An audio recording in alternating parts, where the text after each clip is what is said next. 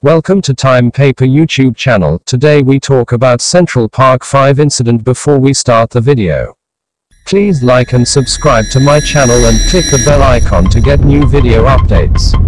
One spring evening in 1989, a group of around 30 teenagers were hanging out in Central Park, New York. Some of them were causing serious trouble, including badly hurting others in the park and harassing homeless people.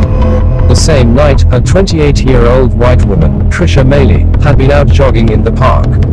She was found beaten and raped and was in a coma for 12 days, and in that time, the case of the Central Park jogger would grip New York City. 5 young black and Hispanic men aged between 14 and 16 would be found guilty and jailed for the crime. They became known as the Central Park 5, but they never committed the crime. The Central Park 5 were Kevin Richardson, 14, Raymond Santana, 14, Antron McCray, 15, Yusef Salam, 15, and 16-year-old Corey Wise. Richardson and Santana were the first to be taken in by police on reports of intimidating behavior and muggings. McCray, Salam and Wise were taken in the following day. Wise wasn't considered a suspect at the time but wanted to offer moral support to Salam. Focus soon shifted to the jogger Tricia Mailey, and the 5 boys were interrogated for at least 7 hours without the parents before 4 made videotaped confessions to detectives. All admitted they touched or restrained Mailey while one or more of the others assaulted her. As the DNA evidence from semen found at the scene didn't match any of the 5 boys, prosecutors relied solely on the initial interrogations. But the 5 took back those statements, saying they'd been coerced by police into giving false confessions. In a 2016 interview with The Guardian, Salam said, "I would hear them beating up Corey Wise in the next room. They would come and look at me and say, 'You realize you're next.' The fear made me feel really like I was not going to be able to make it out." After 2 trials, the 5 teenagers were found guilty of offenses including attempted murder, rape, assault and robbery, and were convicted to 6 to 13 years in prison. New York in the 80s and 90s was much more dangerous than it is today.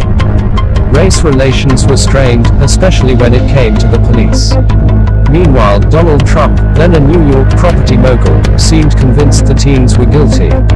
He spent a reported $85,000, around £138,000 today, on 4 full-page adverts in New York newspapers titled, "Bring Back the Death Penalty, Bring Back Our Police." He wrote, "I want to hate these murderers and I always will. I am not looking to psychoanalyze or understand them, I am looking to punish them." Quote, in an interview with CNN at the time, he said, "Maybe hate is what we need if we're gonna get something done." Quote, it seemed to feed into the atmosphere of high crime rates and poor race relations in the city at the time. Talking about the adverts, Salam later told The Guardian, "We were all afraid. Our families were afraid. Our loved ones were afraid.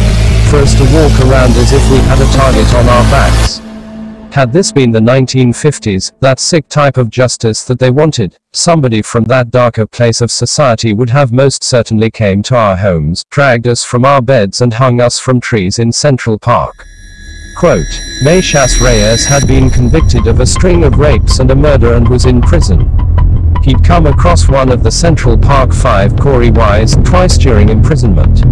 In 2002, a year after his second meeting, Reyes told the police he was the one who'd attacked and sexually assaulted Mailey when he was 17 and said he'd acted alone.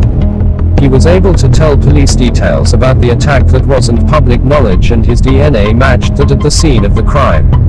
One of the crimes he'd been found guilty of was another rape 2 days before the Mailey incident, but he was never a suspect in the Central Park jogger case. Reyes later said, "I know it's hard for people to understand, after 12 years, why a person would actually come forward to take responsibility for a crime. At first I was afraid, but at the end of the day, I felt it was definitely the right thing to do." Quote, eventually, the 5 men were cleared of all charges, having almost served the full sentences. Reyes was never prosecuted for the crimes the 5 were accused of, as the statute of limitations had passed. He remains in prison on a life sentence, although has a parole hearing scheduled for 2022. On their release, the 5 filed a civil suit against New York City and received $41 million in the settlement, about £45, 5 meters today. Corey Wise received the biggest share of $12 million because he was the only one who'd been sentenced as an adult and so spent the longest time in prison. Speaking in a 2012 documentary about the case, he said, "You can forgive but you won't forget. You won't forget what you lost. No money could bring that time back. No money could bring the life that was missing or the time that was taken away." Quote, "The five are now in their 40s. Most of them have moved away from New York." Salam said, "I look at Donald Trump, and I understand him as a representation of a symptom of America. We were convicted because of the color of our skin. People thought the worst of us. And this is all because of prominent New Yorkers, especially Donald Trump." On the presidential campaign trail in 2016, Mr. Trump was asked by CNN about the ads he took out about the Central Park Five. They admitted they were guilty. "The police doing the original investigation say they were guilty," he said. "The fact that that case was settled with so much evidence against him is outrageous."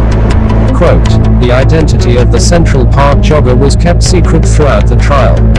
In 2003, 14 years after the attack, Tricia Mailey came forward and confirmed she was the victim in a book called I Am the Central Park Jogger. She was in a coma for 12 days after the attack, and when she woke up, she did not remember any details of it. Soon after the attack, she quit her job as an investment banker to work with survivors of sexual assault. She still has some scarring from the attack and lost her sense of smell. Trish Mailey now works as a motivational speaker and she still runs."